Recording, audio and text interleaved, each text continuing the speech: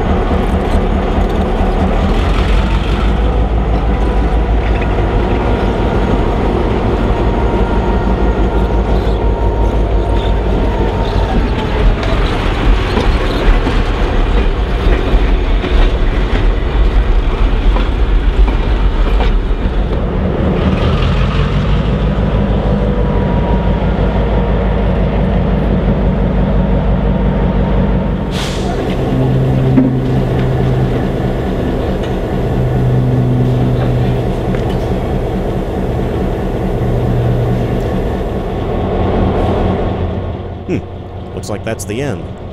For more information and updates, visit sp9010.ncry.org.